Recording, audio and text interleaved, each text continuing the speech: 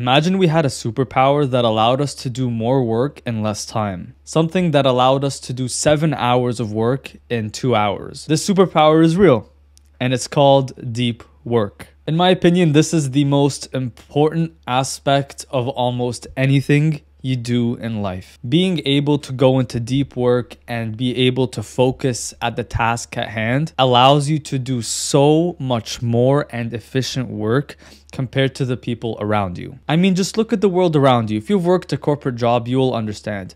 Everyone's always talking to each other. As they're doing their work, they're like talking to their neighbor saying, hey, John, how's the coffee over there? And they wonder why they never get their work done. And being able to do deep work allows you to focus at the task at hand, do the work in front of you as efficient and productive as possible. And so what I'd like to do in this video is hopefully convince you to start doing deep work, how to do deep work, and the benefits of doing deep work and focused work. And by the way, everything from this video came from the book Deep Work by Cal Newport. So I highly recommend you check this out. So what is deep work? Like, okay, you know that you have to focus, but truly, what is it and why do we need it in programming? And in the simplest way possible, right? You can think of deep work as a undistracted zone that you're in when you are working. So for example, right, let's say you are coding an application or you're working on a project of yours. Being in deep work simply means to turn off your notifications on your phone and focus on the programming and only the programming for 1 to 2 hours. And look, I don't know the exact study, but they found that once you get distracted, like let's say you get a notification on your phone while you're focused on a task,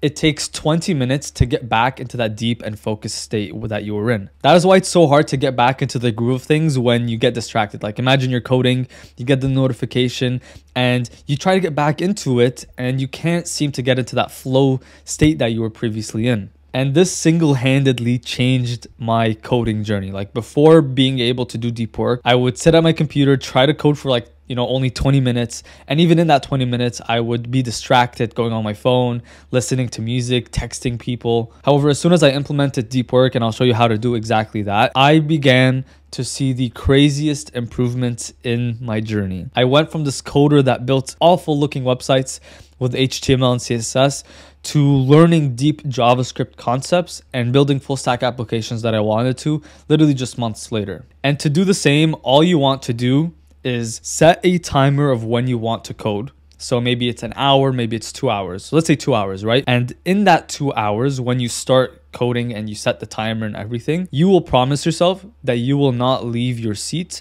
not check notifications, and not listen to music, and just focus on the code and only the code. Programming is one of those things that you need deep concentration on to actually see the results. And what a lot of Gilberts do is that they don't think that. They think that they could just check notifications and get distracted, do a bunch of things, multitask while coding. And by removing your distractions and setting a timer and just focusing on the task at hand and only that task, not even multitasking, you will be able to do what people do in 7 hours in 2 hours. Like right now, right? Like I'm recording a video and this is my 4th video. I'm about to do a week's worth of videos, like 7 videos in one sitting, because I'm able to sit here, focus with you and not check notifications and do all those things that will keep me out of my groove. And yeah, that's really it. It's a very simple method, but an absolute cheat code. I've been able to start businesses, do YouTube and code because I was able to implement deep work into my daily life.